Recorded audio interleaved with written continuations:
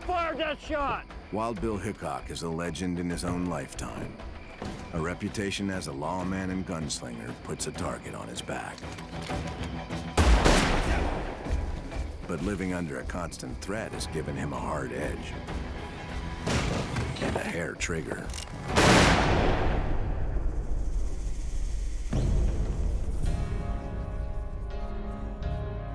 This is the beginning of the end for Hickok. He will never hold a position as a lawman again. He never forgives himself for the fatal mistake. Mike, I hold no intercourse with the world around. Everything looks dark about me.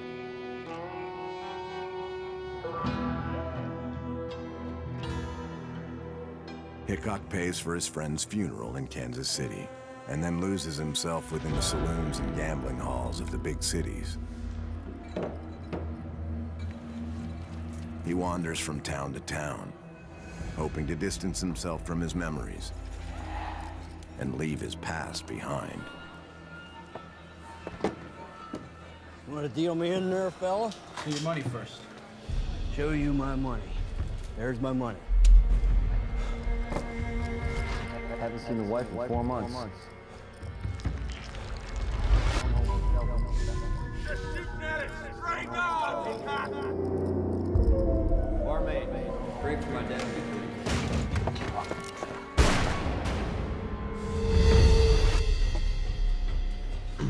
All right,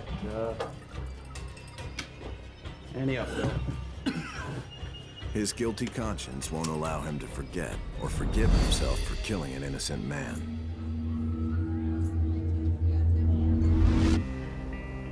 Wild Bill drifts across the West for a better part of a year. He's drunk most of the time and completely broke. Until his old friend Buffalo Bill Cody offers him a job. How you doing, Bill? Buffalo Bill Cody and Wild Bill Hickok had known one another for a long time. He knew about the Wild West and convinced Hickok that we had to share this with a new generation of people who didn't know the Wild West as they did. And Cody invites him to be a part of this Wild West show. Let's just get this over with. I feel ridiculous. Okay, now easy now. Oh, Get on the log. There you go, you can make it.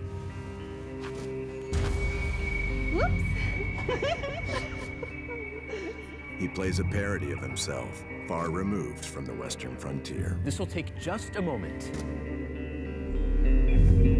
Look, my eyesight's bad enough as it is. Can you turn down the damn lights you got over there?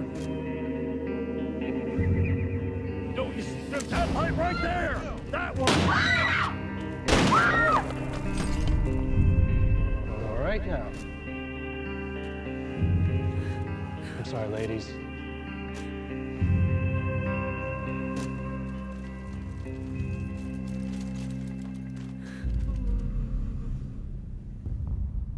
The pressure of the spotlight proves too much, and he heads west again in search of redemption. In the Black Hills of Dakota Territory, where a new vein of gold has been found, Hickok joins thousands of fortune hunters, flooding the boomtown of Deadwood.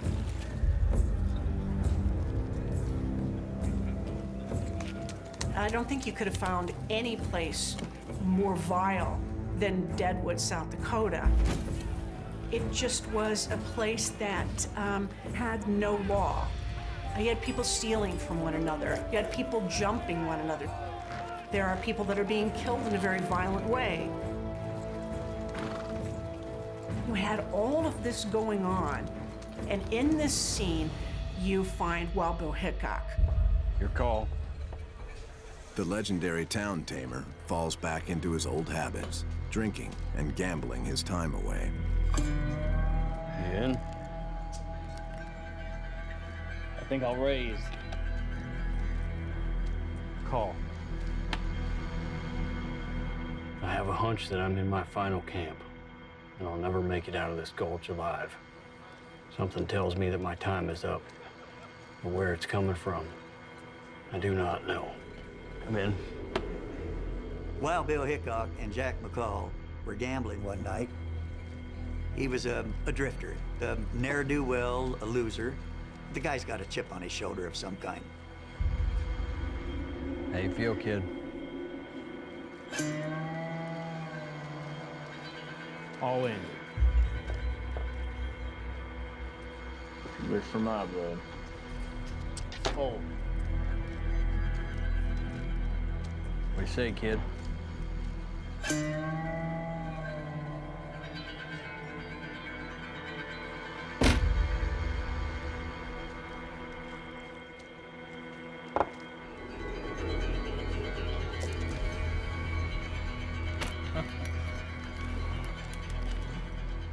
McCall is just a punk looking for a way to start a fight with Wild Bill Hickok.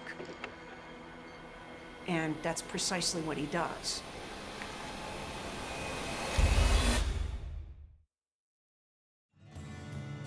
August 1st, 1876.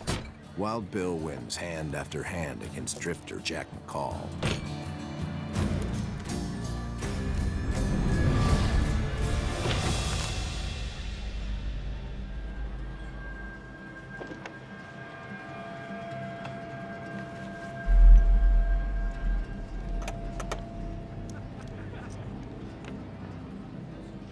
Kid, get some rest, take it easy. Here, have some breakfast on me.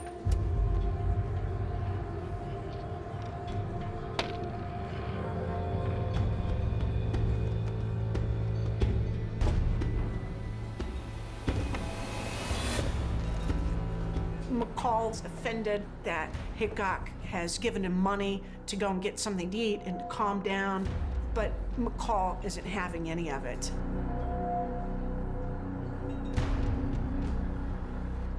I guess he's out.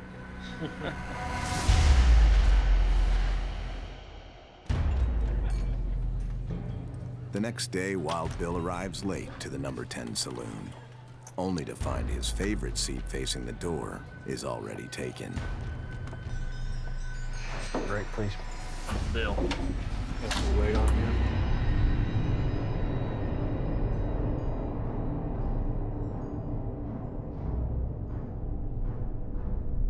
Charlie, mind if I have that seat so I can see the door? I'm on a roll, Bill. All right, fellas, deal me in.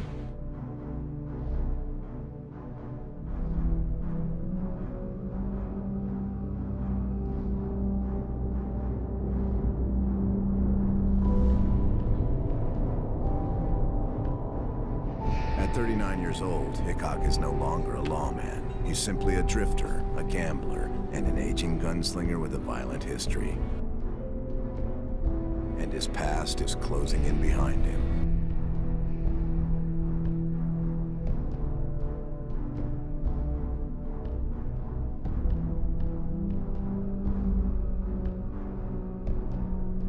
All right, Charlie, I'll raise you.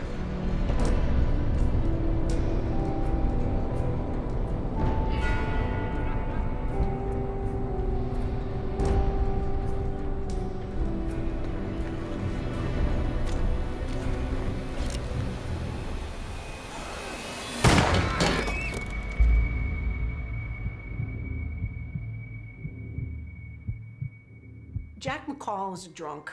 He's somebody who's looking for a way of fast fame. McCall comes in, and before Hickok knows it, takes his gun and shoots him in the back of the head. Hickok, face down, on the table, and is dead. Jack McCall is later convicted of murder and hangs for his crime. No motive is ever revealed. After Hickok dies, with aces and eights in his hand, that hand becomes a powerful symbol in Western literature and film that writers and filmmakers use to signal that death is at hand. Unable to outrun his reputation, the gunslinger never gets the chance to face his killer. He's buried in Deadwood's original cemetery under the inscription, Wild Bill, killed by the assassin Jack McCall. The legend of Wild Bill Hickok is full of lies, spread by the dime novels, newspapers, and magazines of the day. Today, that legend of an untamed, indiscriminating gunman persists. But the truth of Hickok's life is far less sensational. He's a man driven by justice, scarred by a mistake that haunts him as he searches for the redemption he will never find.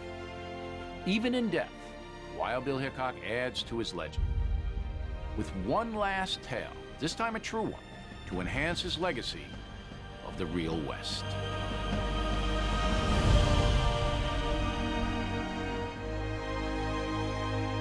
Thanks for watching. If you'd like to help us produce more compelling historical content like this, please like, comment below, and share this video with fellow history buffs. And of course, be sure to subscribe to help keep history happening.